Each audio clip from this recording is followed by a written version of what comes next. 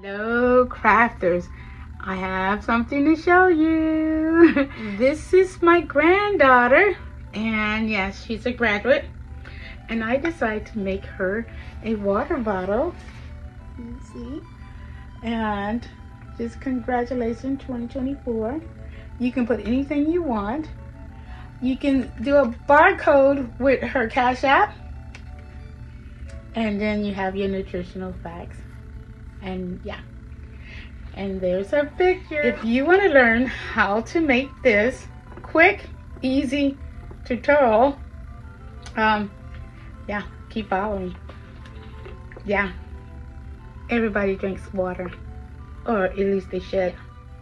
Looking for a quick graduation gift. There you go. Nice party favors. See you. Come join me. Let's take a look at what we have to do. All water bottles are different. So, depending on your water bottle, you're going to take your tape measure and you're going to measure around. Okay? So this says it's about 8 1/4 around. And then you're going to measure it the height. So this is a smaller one. So this one is about 1.5 inches. Now this one is a taller water bottle, so I was able to get away with 2 1/4. So I did 2 1/4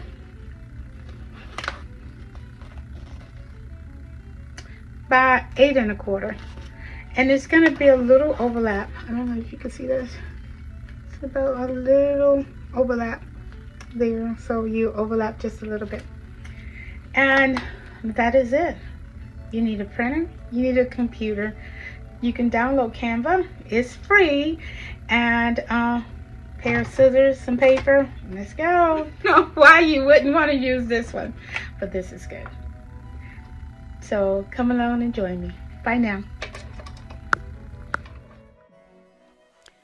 Okay, let's go ahead and open up your Canva. I'm going to type in canva.com. Next, what I'm going to do is just go ahead to the top right with the purple box and click on Create Design. I'm going to enter my custom setting.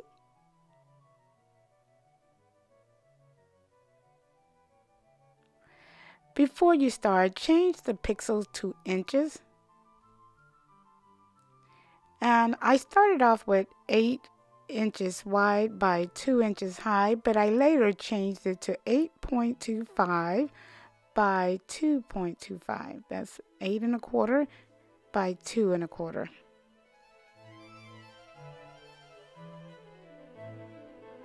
So I'm not actually going to use this, but I am going to go ahead and set it as the background. See how it looked? That actually looked really good. So I'm going to use this as a sort of like a demo of what I'm going to do. So first, and I'm going to end up erasing all this, and I'll show you why. First, I want to go with your logo here, and I'm going to go with a picture. So I'm going to go here to Elements. I'm going to type in photo frame, and then I'm going to select all, see all, and I'm going to just choose one of these photo frames, and she's more of a portrait size, so I like this one, but we're going to go with this one. And let's just go ahead and stretch that photo frame to the top. Okay. Now this is where I'm going to drop her picture, so I'm going to just go ahead and make sure that's in the middle, but I'll check everything a little later. Now this is going to be your text graphic here. So first I want to go ahead and go to Elements, and then I'm going to say congratulations.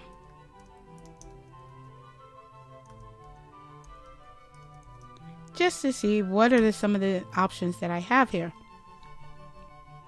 Now I'm going to go and see, these are photos, these are videos. I'm going to click on graphics. So let's see. Okay, that looks pretty cool.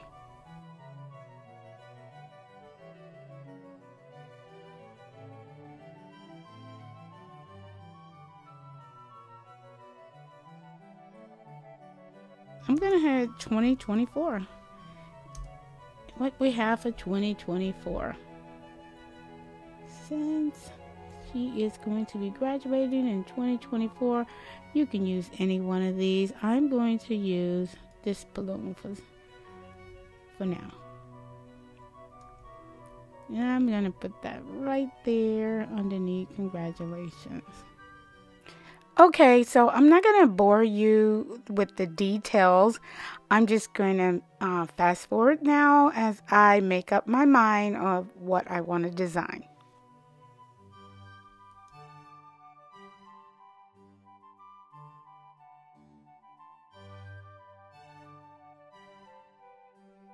Boy, I'm looking at all these. Are so cute. Okay, so once you decide on one that, like, okay, I'm going back to the paper because I just love the paper. Okay, so once you decide on what you like, you want to make sure you have everything centered. Okay, so this looks really good. So once you're finished with this, we're going to do the same as we do all the other projects. I'm going to hit share and I'm going to hit download. And I always like to do 2.5. I just like the quality to be nice. And I'm going to hit download. And because I didn't give it a name, it came up with its generic name, and that's kind of cool. I actually like that. That's so cute. And you know, you can play around with it to do more or less. So now I am going to go up to the top, this little magnifying glass. I'm going to click on that and type in Word. W-O-R-D. Enter. And let's see, so these are going to be landscape, so it doesn't matter on this. So I'm going to go ahead and hit create and keep it landscape, because the widest is going to be 8, and your paper is 8.5, so this will work perfect. So I'm going to go into my layout. I'm going to change my margin to be all 0. My orientation, I'm going to keep it at portrait. Normally I do landscape, but I think I can get more in portrait, so we're going to keep portrait. My sizes of paper size is going to be US letter 8.5 by 11. And that's all I need now. So I'm going to go down to my Finder, this little guy down here. Click on Finder, and then it'll come up. Let me just go and show you. Go to Home, go to Download, and then I go to the top, the last thing that I had updated, and I'm just going to click on that. Oops, I'm just going to click on that and drag and drop. And there you go. It's in there. So I'm going to drag and drop again, drag and drop again, drag and drop again. And I'm going to go to this here, click on 1, and I'm going to go ahead and position it top middle. And then I'm going to position this bottom middle. And then I'm going to position this one. Let's see, position this one to the middle. One disappeared. We got to find that one that disappeared. There you go. So I'm going to just slide that down and position in the middle. Okay, so what I'm going to do is spread these out equally. So let's go ahead and select all. I can go line to the left, to the center, the middle, however you choose to do it. Distribute horizontal, and that's supposed to distribute them perfectly horizontally. But that didn't work, did it? Nope, it didn't work, because my other page is kind of like hanging off. But one thing you want to make sure, that will make it easier for you when you're cutting, to align them all to one side, all to the left or all to the right. So I just align them all to the left. So that is perfect. We do not need to reverse these because they are not going to be sublimated. If they was going to be using sublimation, then you will reverse them. So we're going to use this on some regular photo paper, and we're going to give it a try and see how it works. So now that you're finished here, let's go ahead and open up the entire screen. We're going to go up here to File, then Print. You're going to choose your printer. I'm going to use my 4760. And then I'm going to stroll down. I'm going to get a media and quality, and I'm just going to make sure it's the best because it's going to be photo glossy paper, and I wanted to print the best. I actually found this paper at the secondhand store, and I was like, ooh, good find, I got some paper. So let's go ahead and hit print and see how that goes. Now it's going to remind you that your margins are pretty small, and that's okay because that's why we set it to be small, because we didn't want anything cutting off. So let's go ahead and say yes, and we're going to send it to the printer. And here we go to the next step. Okay, here we go. So I found this here, Office Depot standard photo paper, glossy. So we're going to use this, and I already print the design, so anything. So next we're going to go ahead, and I forgot my tape. For this tutorial, you know, you're going to have your printed image, and we are using the Office Depot standard photo glossy paper. I am going to be using double-sided tape as well. I'm using this here Cricut cutting utensil. I'm going to use that for cutting my documents. And first things first, I'm just going to go ahead and line this up.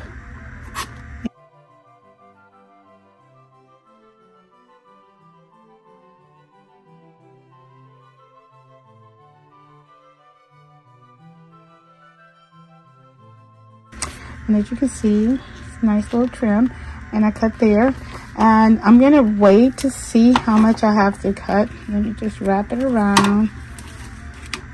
And so I am going to need to cut quite a bit off. Well, not so much. So let's just go ahead and just trim a little bit of the white off.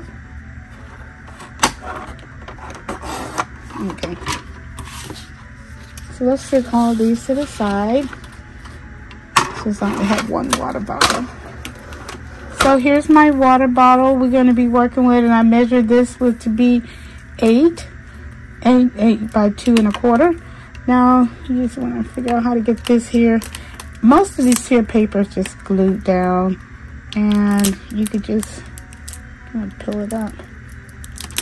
Okay, let's see. I don't know. You don't have to save this. I don't know why I'm tripping trying to get this off. You notice it only taped. They only tape this part and this part, and then when you come off, you get that part a little bit sticky, and it's not really there. So we'll have that as our back piece. Now you can surely do both. So you can go over that way. Let's see. So I'm going to go ahead and tape that down.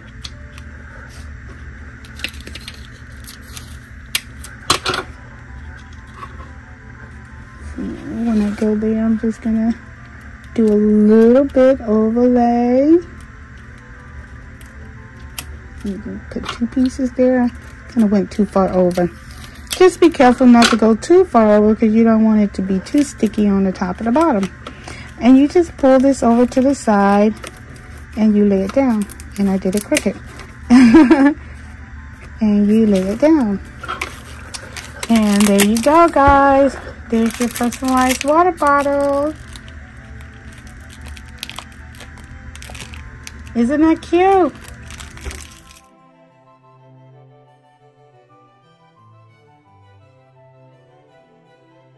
You can put that Cash App or the YouTube or whatever channel you want to put. And then, yeah, that's it.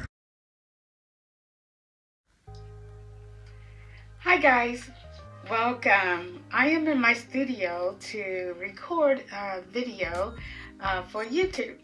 I am showing you how you can make these cute, adorable water bottles that you can put into as little, I don't know what they call them. Part 2.